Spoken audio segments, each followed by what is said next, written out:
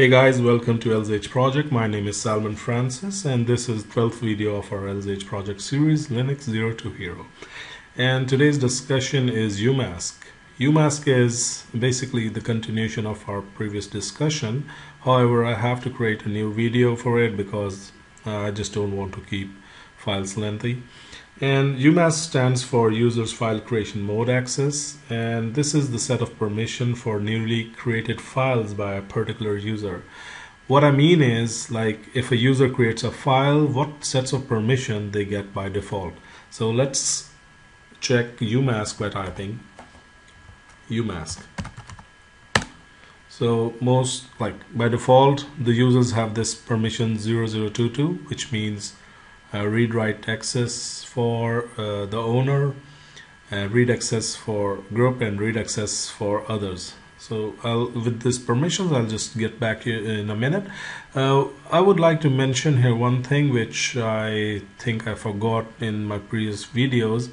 For files, full permission is 6 until and unless it's a script, because to execute a file you need permission 7, which means like read, write, and execute. But without a script, like if file is not a script, these two permissions means full access for file because it's read and write. So for files, 6 is the number you have to look for.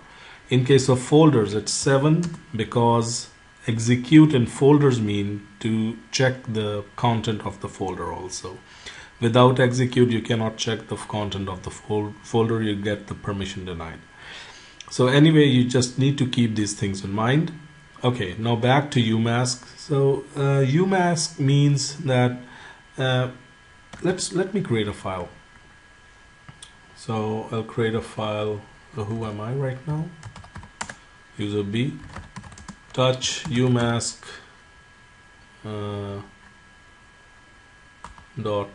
.txt.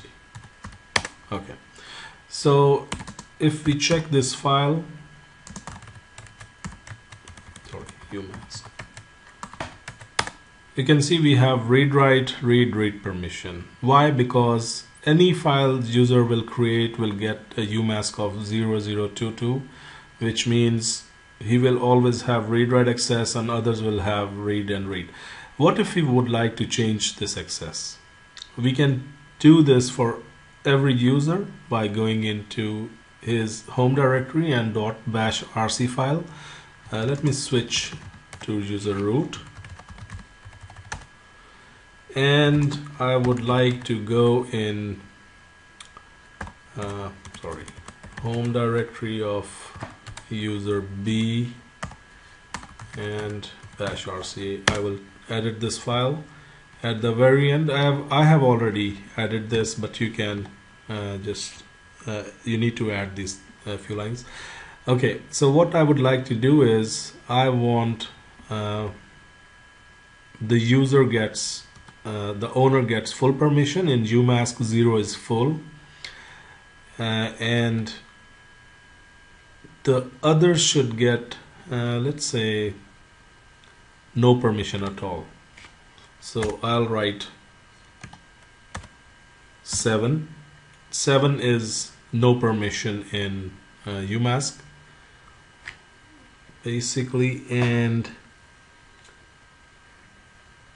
we will get full permissions for full permissions for group and no permission for other. Let's check now. Okay, switch back to user B, type Umask, and here we have 0007. Let's create a file, touch Umask new.txt. Clear the screen. ls-l umask new, and we can see that we have read write full permission for the owner, full permission for group, and no permission for others.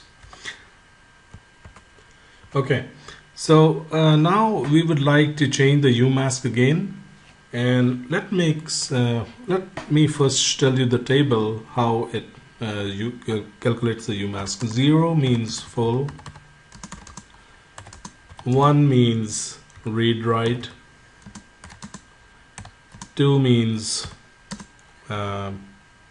read and execute, 3 means read only, 4 means I think write and execute.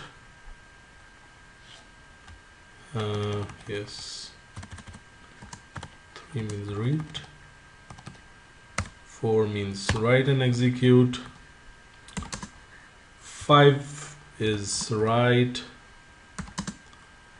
6 is execute, and 7 is no permission at all. So this is how we calculate Umask, and now let's give this file Umask new read and write for the owner and only read permissions for group and read permission for others. And we can see that we need to give Umask of 0,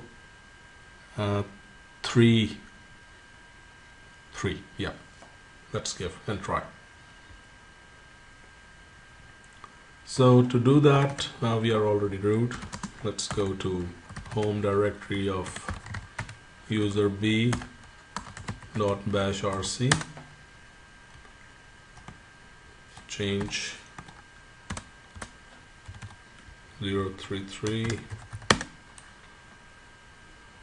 switch to user b, who am I? Okay, let's touch a file, user-b.txt, ls-l, and we should get read write permission for the owner or user B and read access for groups and other, and there we go. So this is how Umask works.